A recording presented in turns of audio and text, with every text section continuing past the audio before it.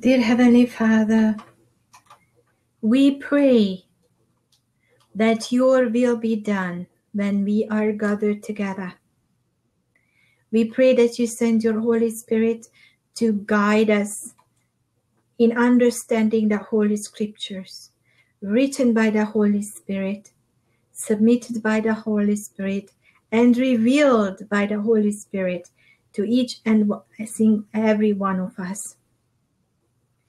We search the Scriptures for wisdom, for instruction, and to understand thy will and thy character, to illuminate our lives and to please our Creator, to glorify our Creator in this earthly existence and be representatives of the heavenly kingdom.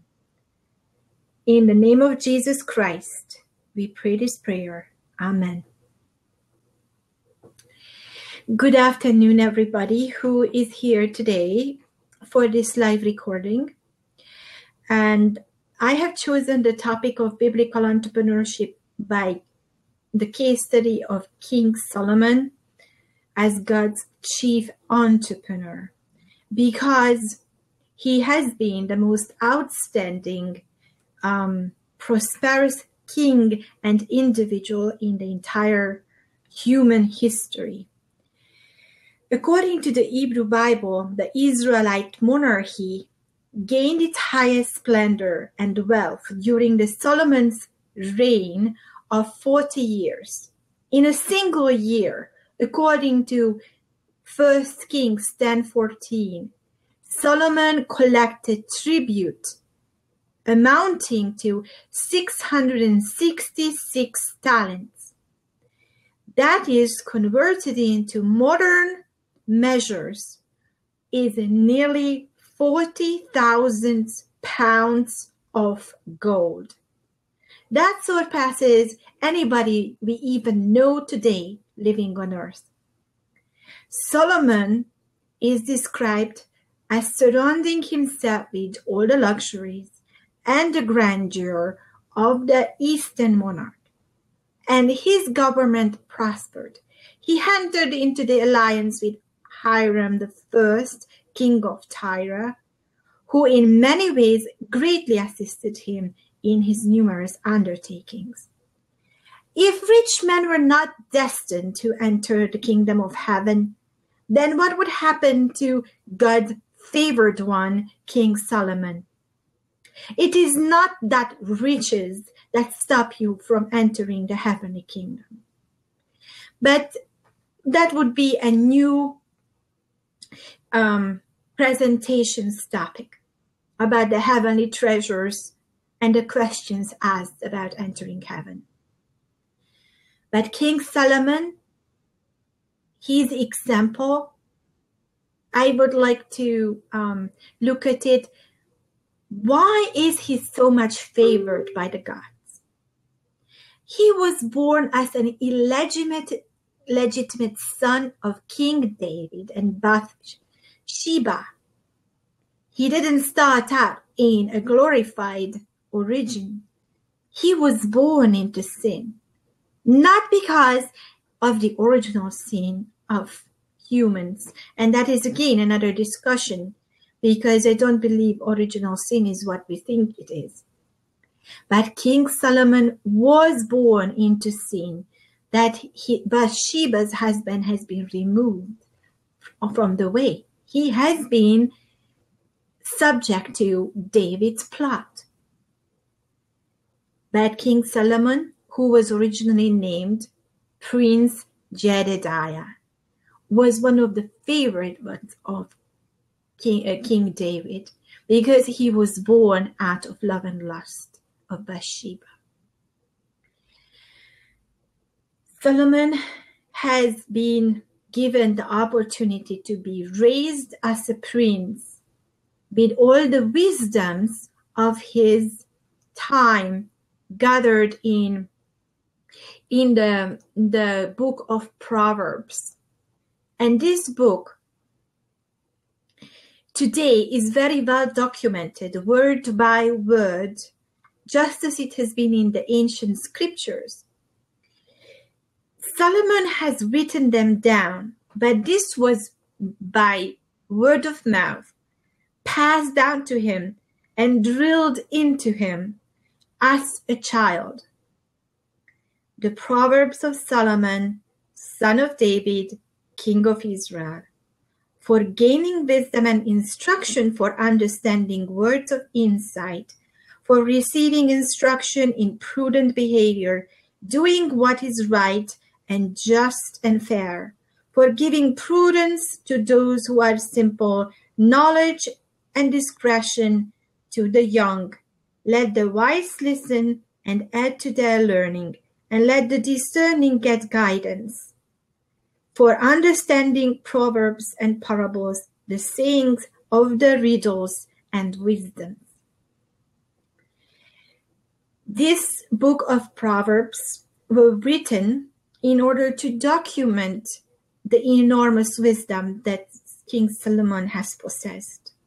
When he was crowned, and God had in a prayer asked him, what is the foremost and most precious thing that he would want God to give him?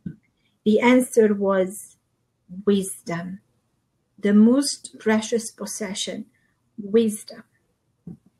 And we here need to know that King David would have loved to build a temple for God in First Kings, Second Kings, by the way, sorry, First Kings. But God had turned him down via his prophet Nathan. He told King David that his hands are too full of war and blood and murder. Therefore, he's not fit to raise the temple for the Lord. But his son, King Solomon, his seed is going to build a temple for God. And that was basically almost the number one and foremost project of King Solomon as soon as he became a king. And we will tell that story shortly. But before I start, I would also have liked to mention that King Solomon not only was praised and honored for his wisdom that was obviously by the people who lived around him named a divine wisdom, an indescribable amount of capacity for discernment and discernment of good and evil.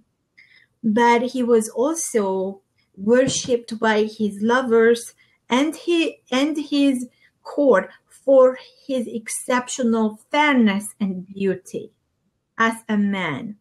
And we can admire that adoration by via the Songs of Solomon.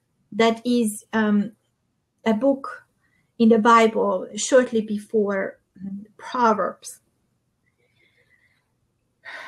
And today I would most certainly like to give more heed to the aspects of King Solomon's life that are concerning economy, prosperity, and wealth.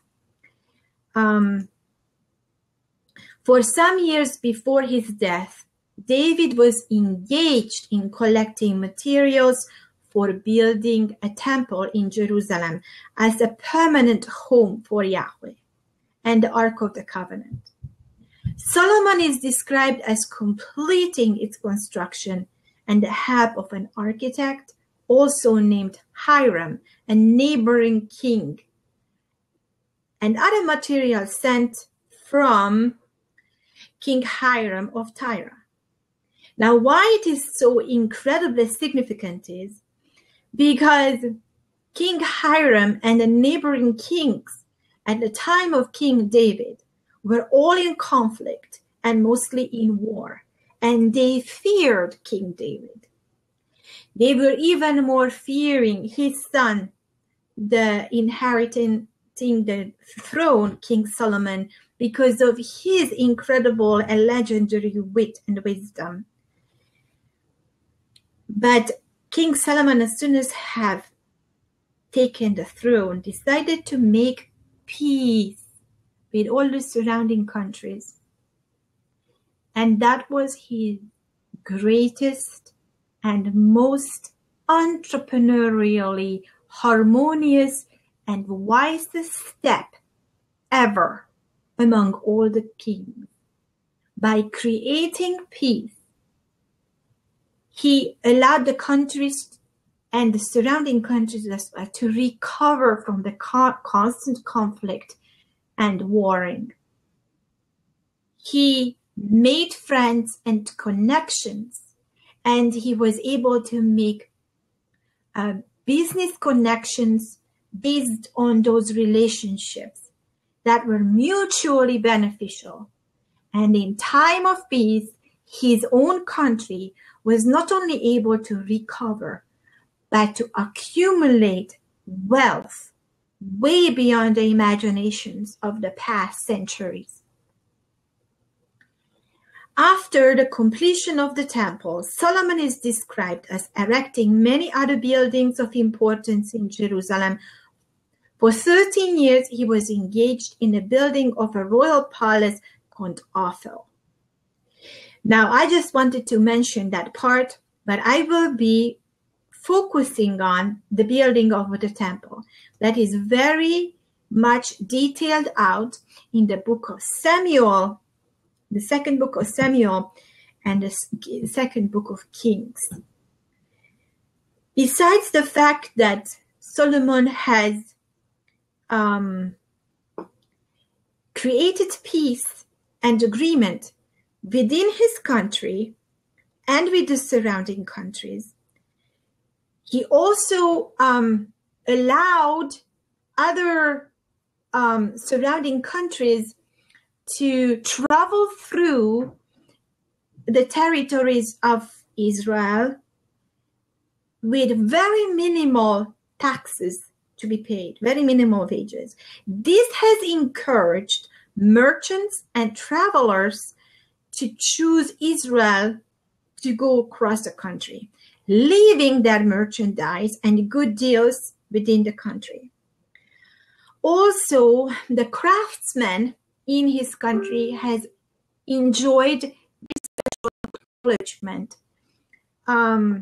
just by the project of building the temple, or finer forms of crafts of woodwork, weavery and textiles, metal and precious metal workers,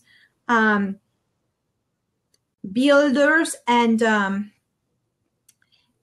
engineers and architects, with any of them with those practical skills, were highly appreciated, acknowledged, and even sung about. What we know is that the cooks and servants who have been working, these craftspeople, have been also very well paid, appreciated for their work.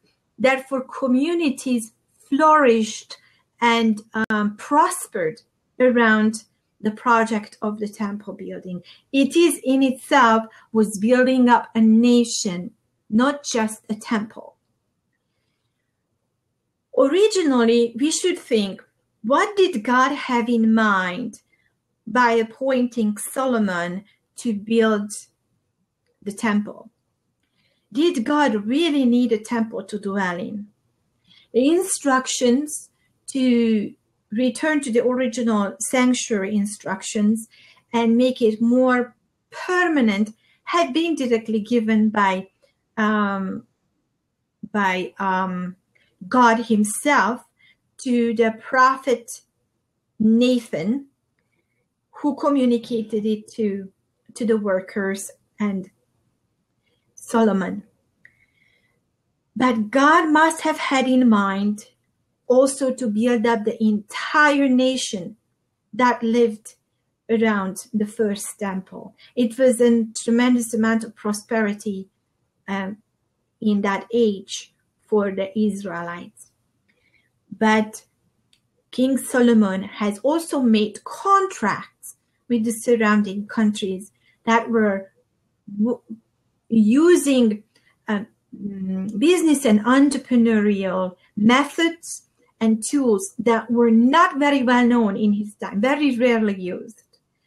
And one of them is in 2 Kings, right from the beginning, when King Solomon is making a contract with, a verbal contract with Hiram I, is to send wood from his country, from the upper parts of the mountains, and ship them down, how do you call it? It is that in the river, to have them swim down the river, send them down the river to Israel. It's easier to transport it that way. But his country did not have the necessary woodworking skills. So he said, why don't you send your men too, and we will feed them and house them and pay them, and in return, we're going to give you more merchandise. He traded in exchange of skilled workers.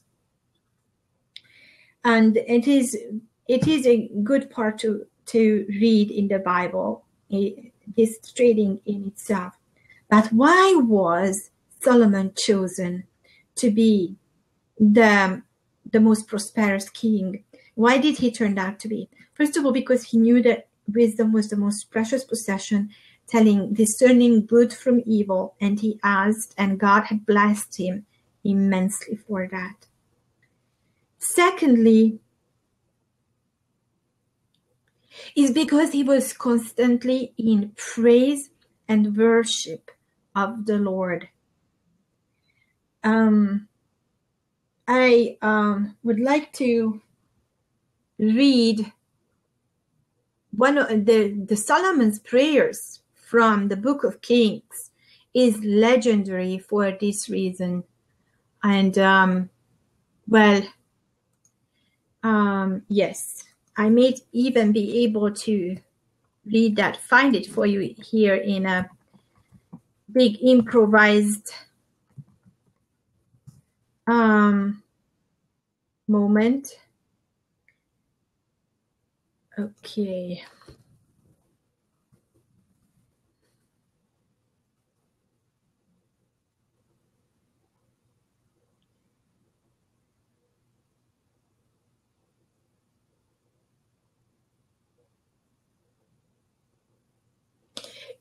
First Kings were in chapter 8. That's right. You can look it up over there. And I'm just going to read the last verse that belongs there. And it was so that when Solomon had made an end of praying all his prayer and supplication unto the Lord, he rose from before the altar of the Lord, from kneeling on his knee with his hands spread up to heaven. And he stood and blessed all the congregation of Israel with a loud voice, saying, Blessed be the Lord that has given rest unto his people Israel. According to all that he promised, he hath not failed one word, all his good promise, which he promised by the hand of Moses, his servant. The Lord our God be with us, as he was with our fathers. Let him not leave us nor forsake us. Why do I read this? Why is it so important? That prayer is actually an incredible worship service in itself.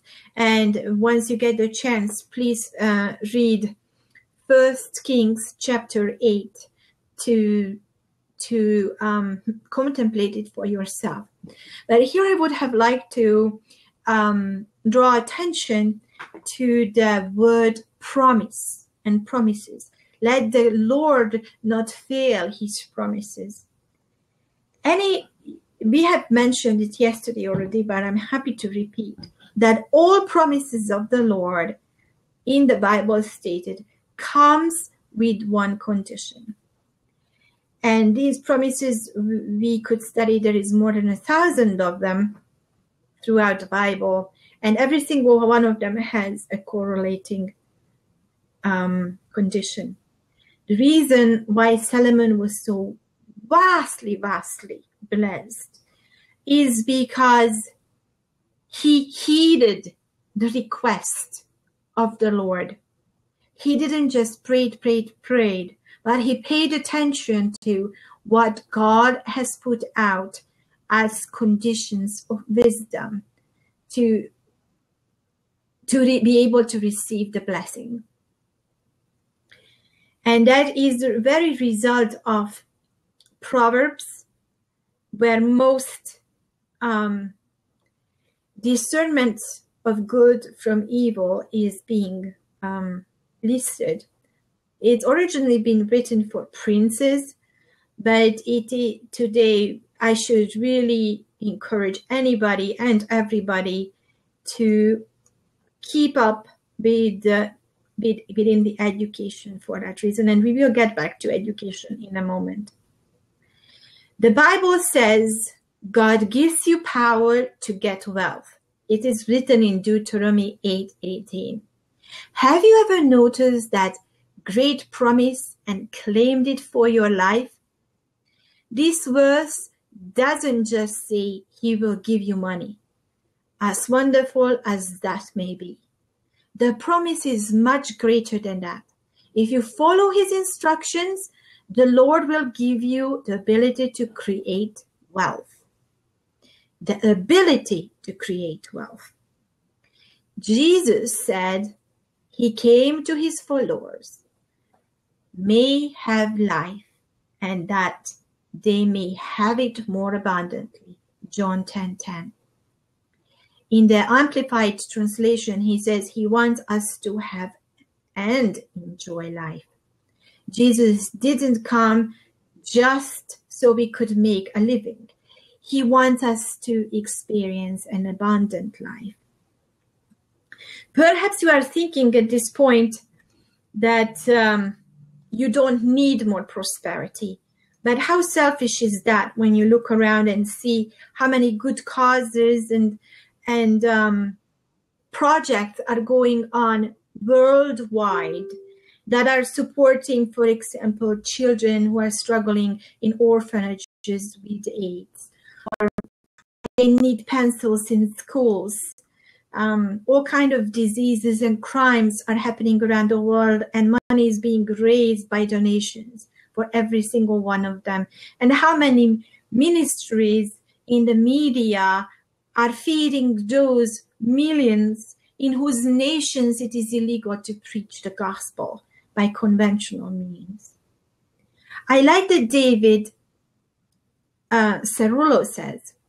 He says, God is looking for people who love to bless others. I couldn't agree more. In fact, in the Abrahamic blessings yesterday and even the day before, we put special emphasis on that the spiritual Israelites are blessed with 3 blessings to receive and 1 mission. And in order to qualify as a spiritual Israelite or a spiritual seed of Abraham, you need to fulfill that call for mission as well. In order for the Jewish nation, their mission is to be a blessing unto other nations. And they failed. It took Jesus to come to earth to fulfill that mission in one person, single-handedly. But the mission, even though it was fulfilled, it's not complete. Jesus has left, and he passed on the same commission to his disciples. And because of his disciples, it was for all of his disciples. The Abrahamic blessings do not come without a condition. And that condition is to serve the kingdom of God in the form of the Great Commission. That has been renewed by Jesus. You see, God is looking for people to say, Lord, I want to receive your abundance so that I could bless others abundantly, give you back to you and give back to your kingdom. And I want to receive this abundance so I could bless your people. As a child of God, you should expect his favor. That favor can cause you to regain in a day what the enemy has stolen from you in years. You should prepare for times of lack and times of plenty and times of lack again. But that is more like the strategies of wealth and how you should be using and applying your wealth. But Abraham was also blessed, not only with wealth, but influence. And that's what King Solomon has so much taken to its absolute and ultimate peak of it in the book of Proverbs, where he recorded the education that he was raised on, documented the wisdoms that have forged him and blacksmithed him as a person, a character, a leader, a prince, and an influencer. An influencer in the word that influencing his country, his people, and all of the generations coming after him who read the Proverbs and taken it up as a book of wisdoms for educating the young generations. Why is it so very, very important? Wisdom and success are only a couple clicks away.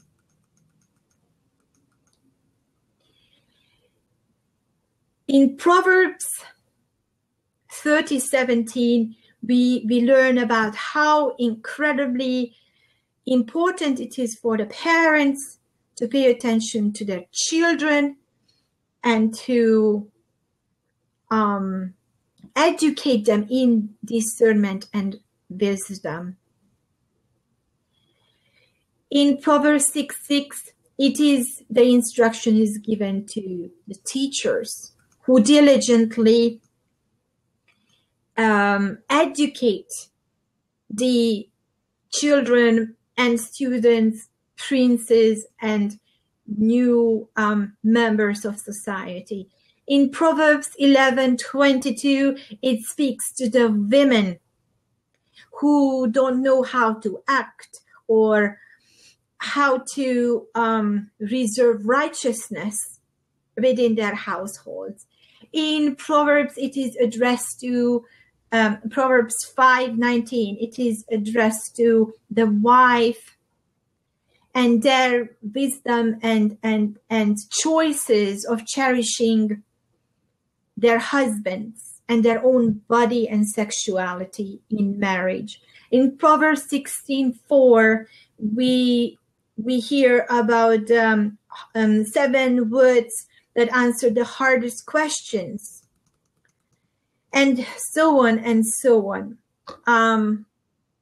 Education of the nation in all generations and all walks of life is a huge concern for Solomon. He is probably the first king in history who has invested so much in education that he actually wrote the school book, which is Proverbs, for generations to come. King Solomon's economy, it can be unlocked in 6 wisdom truths. And I will shortly touch up on the 6 wisdom truths that you can already today begin to apply in your own life and your own household. And I wanted you to leave with these 6 instructions that would already prepare you as a biblical entrepreneur, whether if as a head of a household, leader of a company, or as starting out self-made entrepreneur when you are gathering your own gifts and skills from scratch. And here is the 6 of them. Number 1, he who tills his land will have plenty of food, but he who follows empty pursuits will have poverty in plenty. Proverbs 28:19. The message here is, if you plan to eat, you better work.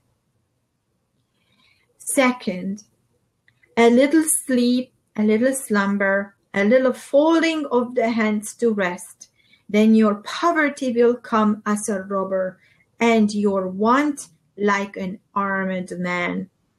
Proverbs 24:33-34. You will never succeed by sleeping. So get up and be industrious. Both the first point and the second one in a different way, addressing the if you want prosperity, you have to be industrious. Number 3, there is treasure to be desired and oil in the dwelling of the wise, but a foolish man splendeth it up. Proverbs 21:20. Don't squander your savings.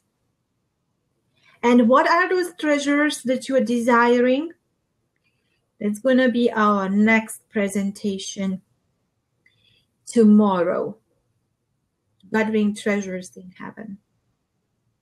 Number 4, wealth obtained by fraud dwindles, but the one who gathers by labor increases it. Proverbs 13:11. Make honesty of your financial foundation. That's the solid rock, ladies and gentlemen. That's the solid rock of building your house on the rock. Make honesty of your financial foundation. Number 5, know well the condition of your flocks and pay attention to your herds, for riches are not forever, nor does a crown endure all generations. Proverbs 27:23-24. Wealth is only temporary. And we will study that even deeper when we're going to talk about the gathering and saving, accumulating wealth, and especially when it comes to preparing in the time of plenty for the time of lack, and what the cycles are. Wealth is only temporary. Number 6, give God what belongs to him. And I could have made this the number 1. Why? Because honor the Lord from your wealth and from the first of all your produce, so your barns will be filled with plenty and your vats will overflow with new wine. Proverbs 3:9-10. This is what we call tithing, and it's supposed to be always the very first produce of within our businesses. And you are welcome to make your own assessment and how much of this you do actually practice. But in order for us today to have a case study of King Solomon, I would like to largely emphasize that King Solomon had a great sense of priorities. He knew the most valuable things on earth. He knew the most valuable things in heaven. He knew the concept of service to others. He knew the value of peace and living in peace with our neighborhoods. And he knew how to invite and bring people onto the faith, the true faith of God. And how he ended up splendoring it all is not today's presentation's topic.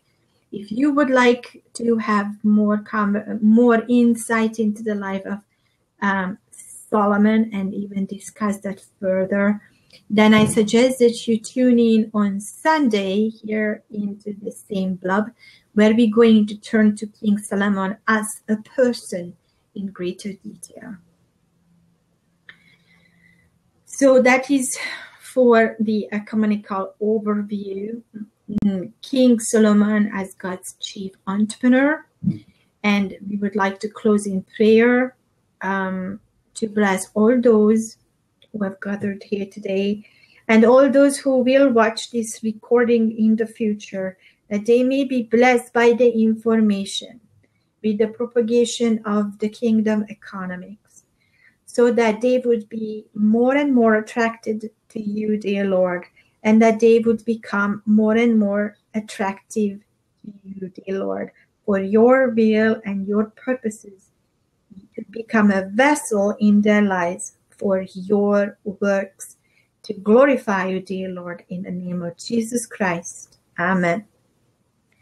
Bye-bye.